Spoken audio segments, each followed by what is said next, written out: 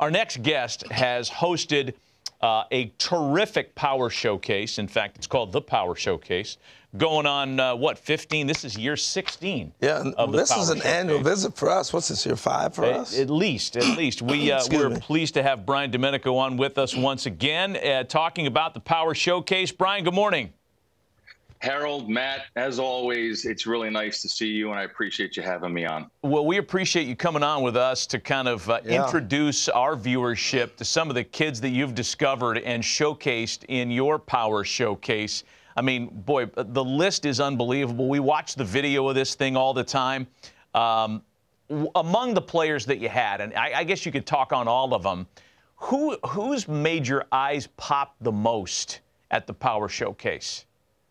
Well, as far as this year, I mean, it is tough because this was a year where there wasn't like that big human interest story of like the 525-foot home run or something along those lines. But there is a player by the name of Hogan Nelson who has attended 5 Power Showcase events, and he's actually a 3-time Power Showcase champion, and won it as a 13-year-old and a 14-year-old. And then last year had to make a really big decision. He's one of the top quarterbacks in the state of Texas, and decided last year, after having a really good showing at area code, to kind of shift gears and focus strictly on baseball. And he came back as an underclassman and won in dramatic fashion. And he is one of those individuals that has the it factor. When the pressure mounts the most and his back's against the wall, somehow, some way, he comes and he ends up pulling through and winning. And that's one of those unique DNA things that I think scouts and college coaches look for.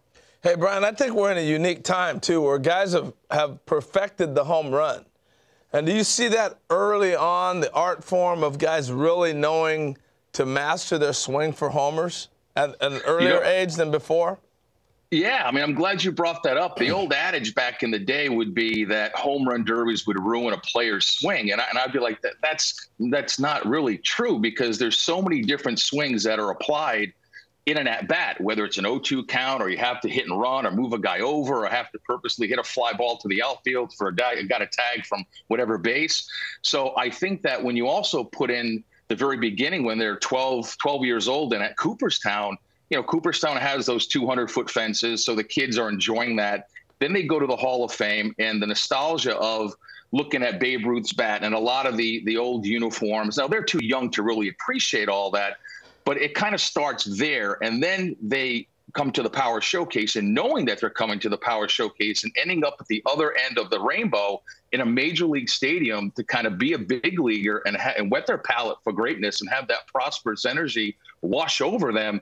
Now it trickles back to, okay, how are we going to prepare for this? And with how all the great metrics today with blast motion and hit tracks and all how and Rapsodo and how their videos can be broken down, and how all of the hitting coaches are vast in so many different philosophies that they break down the kids' swings and they really start to learn how to do that. Now, you can attest to this, Harold, that when you hit a ball and you square one up, it's smooth. It's one of the most beautiful moments in all of baseball, and obviously you have to elevate to celebrate.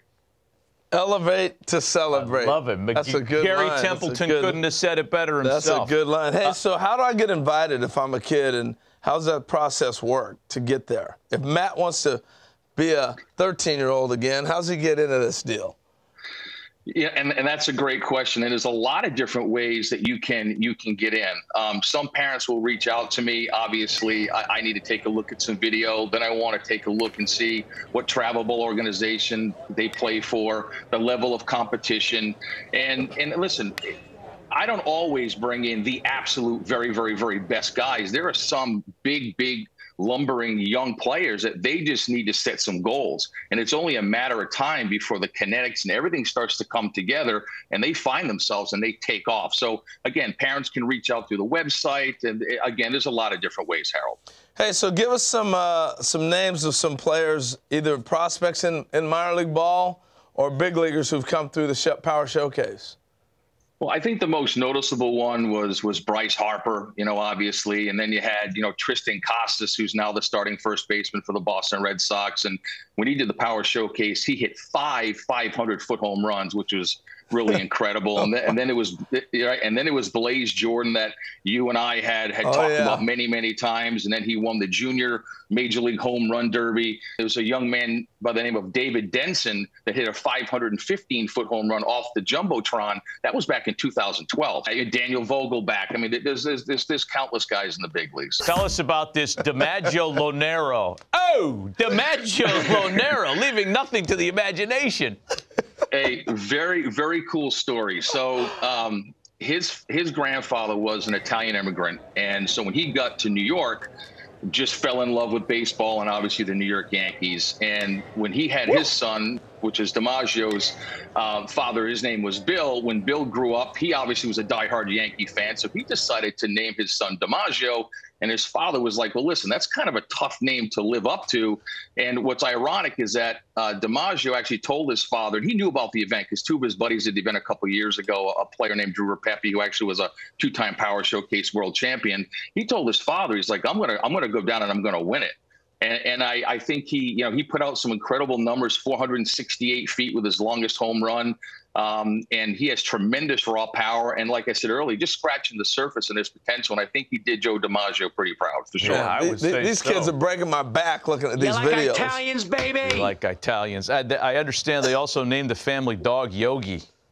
Is that right? Man, that's right. Living a Yankee dream there. Yeah. I want to ask you about, because there's a couple of 12U and 13U kids that popped as well. And I don't know, for me, the younger they get with the power, I mean, it makes you marvel at the command and the bat to ball skills when the kid's 12 years old. Great point. I think that some kids gravitate towards enhancing their baseball DNA and looking for that next big stage to have to compete upon, like IJ Garza you just saw. That's Tyler Cerruti. That's Sebastian Carthace, who actually won Week 9's Home Run Derby in Cooperstown. Austin Brown, who is a 14-year-old, Harold and Matt, that hit a 479-foot home run. Here it is right here. He hits it, and it goes off the back of the loanDepot. My gosh. Check this out. Looks like Corey Hart. Beautiful, easy swing. Yep, beautiful, easy swing. Oh, man, it's unbelievable. That is talent. amazing. Now, one more guy, if I can here, is a 6'8" power hitter from Tennessee named Braden Turnage, and I did a little research. I think he's 16 or 17 years old. 6'8". And I did a little digging, and I wanted to find out, okay, who in today's game, position player wise, are the top guys as far as height. You had O'Neal Cruz, the shortstop with the Pirates, and then you have Aaron Judge, who plays outfield. But I wanted to dig a little deeper and find out who was the tallest major leaguer to ever play first base. And it was Tony Clark. I guess he's the executive director of the Major League Baseball Players Association, had 251 home runs and a 15-year career. But, yeah, I mean, 6'8", and he's an incredible basketball player, and he's also an ascending pitcher on the mound. Wow. That's scary. He looked like Richie Sexton. That's a good. I thought he looked like George Mirasan.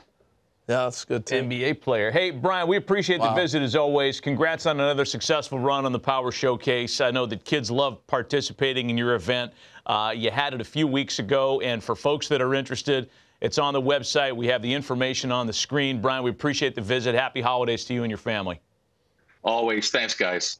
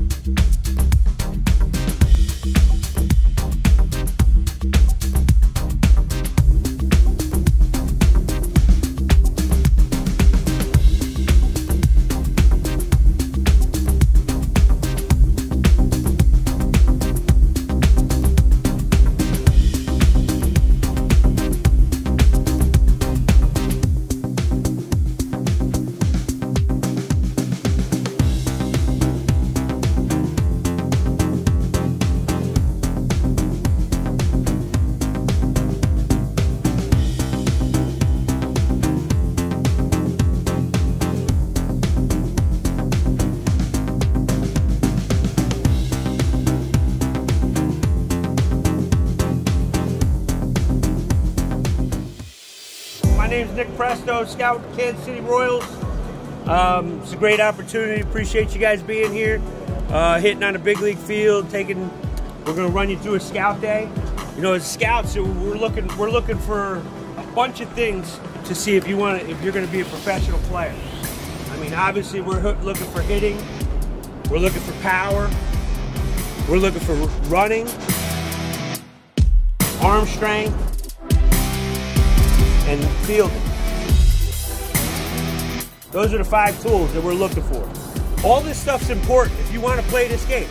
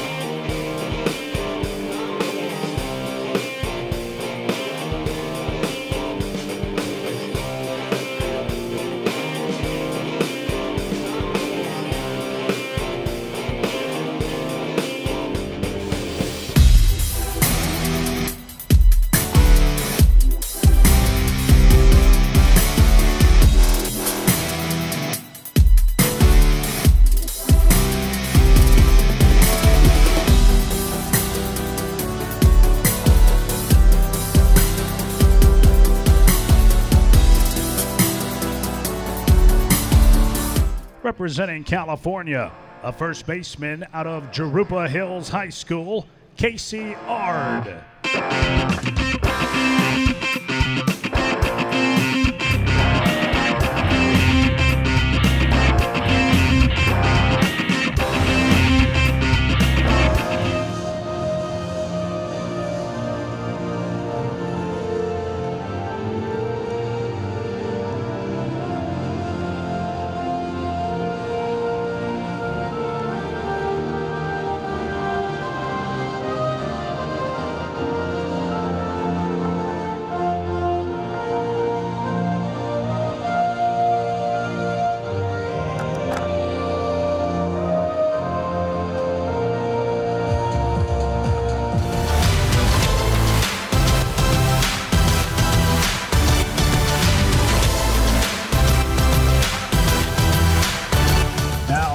Representing California, here is Casey Ard.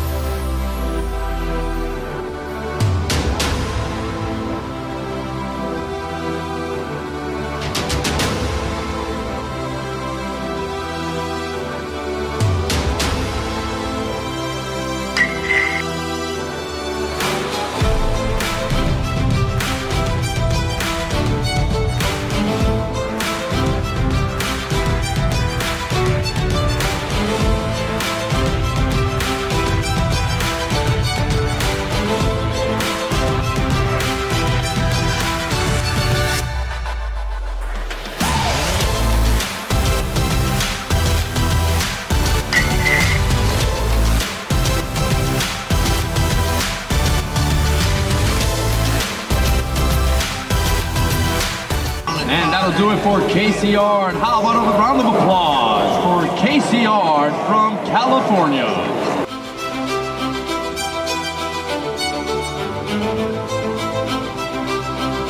Nobody out, first batter in this top of the inning, top of the 9th inning. Ball is through. Good job of hitting. Casey Ard hits that ball right up the box. A ground ball, that's a worm burner, they call it. Good job by Ard from California to reach base to lead off things here in the 9th inning. Oh, throws down. Hard with the stolen base.